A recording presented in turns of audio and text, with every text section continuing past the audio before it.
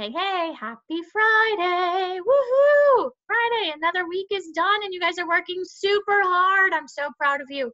We got all of your work back and all that hard work. Amazing. We're so proud of you. Okay, so I found another super fun story for us. Let's see what it is. Princess Frog. Princess Miranda was tired of being a princess. She was tired of dressing up. She was sick of crowns and jewels. You have to wear them, said the queen, because you're a princess. One day she went to see her godmother, who was a witch.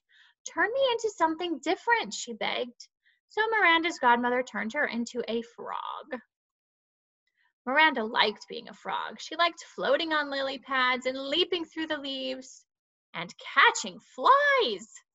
Gross. One evening, she leaped into a park where a young gardener was working.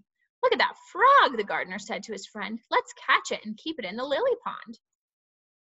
The next morning, the gardener went to look at his very own frog. Miranda was leaping around. The gardener laughed. If I found a girl as funny as you, I might even marry her, he joked. Take me home, croaked Miranda. A frog that speaks, said the gardener, surprised. So the gardener took Miranda back to his cottage, and she sat beside him in a bowl. If you give me a kiss, said Miranda, I might even turn into a princess. I don't kiss frogs, said the gardener, but he did it anyway. Suddenly, a pretty girl stood beside him. He fell deeply in love.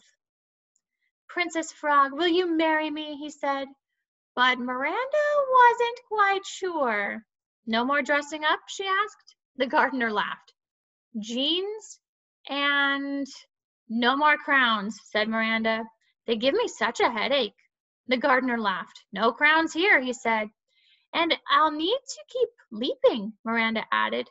I'll build you a trampoline, promised the gardener. Okay, said Miranda. If I don't have to dress like a princess, I will marry you. And so they were married, though the queen did not approve of Miranda's wedding outfit. And of course, they lived happily ever after. Look at that trampoline.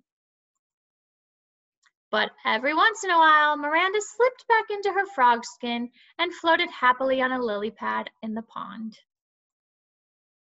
Well, that was a super silly book. I hope you enjoyed it. Have a great weekend. Bye.